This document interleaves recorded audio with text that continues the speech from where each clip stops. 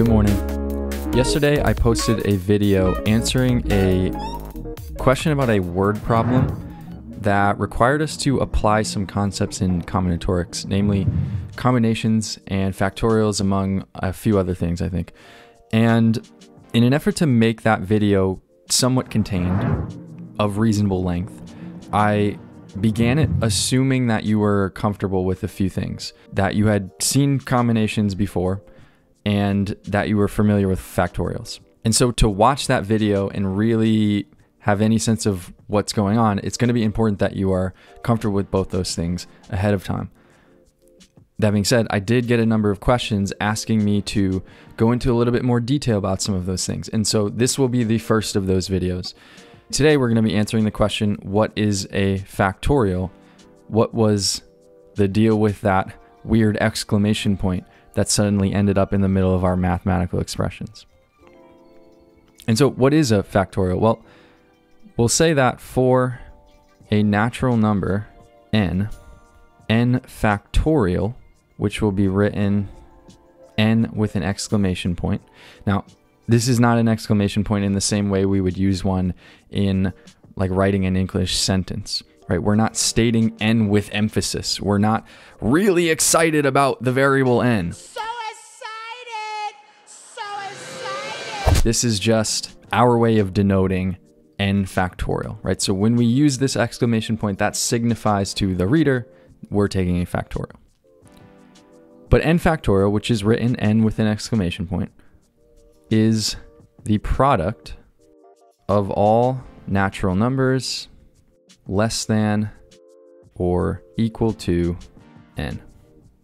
And so to write that out, we could say n factorial is n times n minus 1 times n minus 2, and so on and so forth, multiplying all of the natural numbers until we reach times 2 times 1.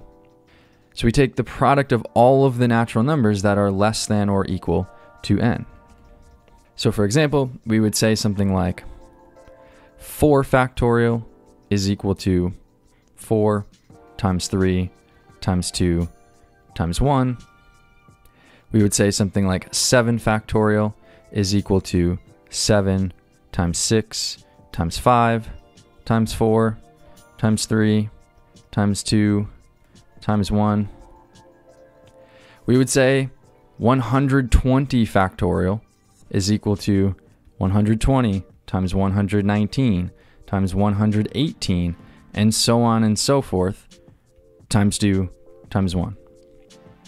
And that would be true for however large of a natural number that we chose, and also however small, right? So even 2 factorial would just simply be 2 times 1, or 2. And 1 factorial would just be 1, right? Just itself. Now, if we can take factorials of 1, you might also wonder, well, what would happen if we took a factorial of 0? Or is there any way we can take factorials of things that aren't natural numbers, of negatives, of fractions, of irrationals? Is there a way we could define 7.5 factorial? And the answer to that question is sort of yes. If you're curious about that, I would encourage you to look at the gamma function. It is a more continuous way to define factorials in a sense. But at least for our purposes, when it comes to counting, we're only dealing with discrete objects. We're only dealing with things that can be broken up into whole numbers. So for us, the only other one that we'll really need to consider is what happens with 0 factorial. And because this one doesn't really fit the format of the rest, right? We can't multiply by 0 and all of the natural numbers less than that. We have to define it. And the way we will do that is we will define 0 factorial equal to 1. And you might be saying, well, that seems kind of weird, right? Why would 0 factorial be 1? Wouldn't it like be 0? And I could see why you would say that, but we've seen something like this before when we've dealt with exponents, or hopefully you've seen something like this before when you've dealt with exponents, because we would say something like 2 to the third is 2 times 2 times 2, 2 to the second is 2 times 2. 2 to the first is just simply a single 2. And then 2 to the 0 is equal to 1. And the reason that we sort of do this is because 1 is the multiplicative identity. Multiplicative identity.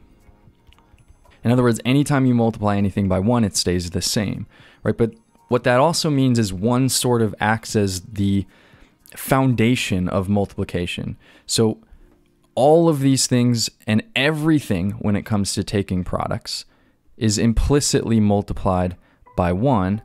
And so if we're multiplying 3 2's, we have 2 times 2 times 2 is 1. If we're multiplying 2 2's, we have 2 times 2 times 1. If we're multiplying 1 2, we have 2 times 1. And if we're multiplying nothing, then we just still have that 1. And it's going to be the same kind of thing here with this factorial.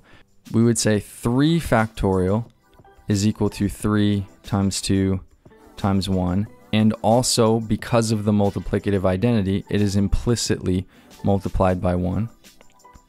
We could say 2 factorial is 2 times 1 and implicitly multiplied by 1 by the nature of the multiplicative identity. 1 factorial is 1, and that's also still implicitly being multiplied by 1.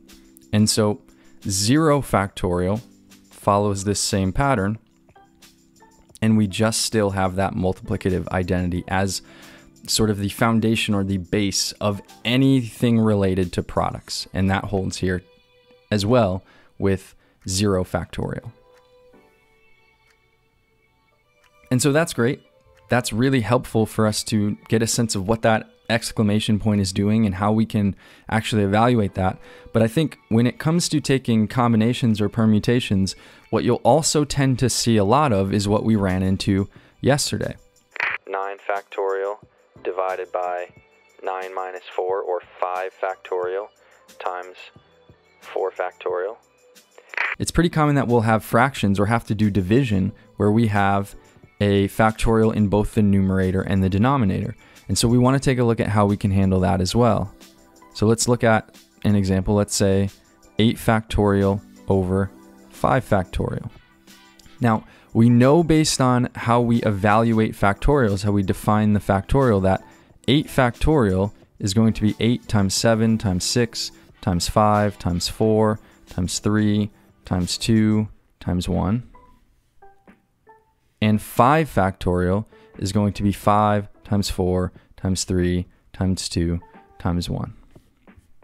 Taking a closer look at this, as long as you're comfortable with your fractions, you'll see pretty quickly that there's going to be a lot of stuff that we can do to simplify this, a lot of things that will cancel out, right? In fact, 5 and 5, whenever we have something that's the same on the top and the bottom, we can remove that. Same here, 4 and 4 will cancel, 3 and 3 will cancel, 2 and 2 will cancel, 1 and 1 will cancel. And so when we take 8 factorial over 5 factorial, we can write that out like we have here, but also once things start to cancel, we'll see that that's really just equal to 8 times 7 times 6, or 336. And once you start to get comfortable with that, and once you start to recognize that pattern, then you can sort of skip that intermediary step. Say, for instance, we took 43 factorial over 40 factorial. It would be great if I had the time to sit here and write out 43 times 42 times 41 times 40 times 39 and so on and so forth. But even better than that, we can recognize, well, hey, we've got 40 factorial in the bottom, which is going to be a product of 40 all the way to 1. And we have 43 factorial in the top, and that's going to be a product of 43 all the way to 1, which 43 to 1 also includes 40 to 1. And so we can rewrite 43 factorial as 43 times 42 times 41. And then 40 through 1 is also just 40 factorial. And so now we have 40 factorial on the top, 40 factorial on the bottom, and that entire factorial expression can now cancel, leaving us with just 43 times 42 times 41, or I believe 1806. Hopefully that helped clarify things in terms of factorials and how to evaluate them and how to use them in expressions and simplify fractions with them. If you do still have any further questions about factorials, please let me know in the comments below. But otherwise, thanks for watching and have a great rest of your day.